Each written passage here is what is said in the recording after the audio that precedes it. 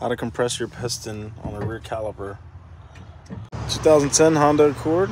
Get your disc brake caliper service toolkit. Grab the left hand, since we're doing the left hand side. There you go, left hand and right hand, just so you know that they are different. You grab this plate adapter, you put it on by putting it through right here, like that, and then you push it up. Sorry, I'm not speaking much, but here we go. Put it in there like this. I'll turn this to get tight because it's going to push that plate against the caliper, and this is going to push the piston in and turn it at the same time. You want those dimples to line up with that groove in the piston of the caliper.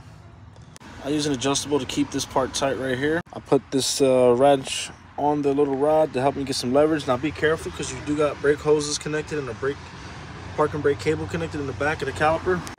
Turn that piston in. There you go. Make sure you keep tension on that.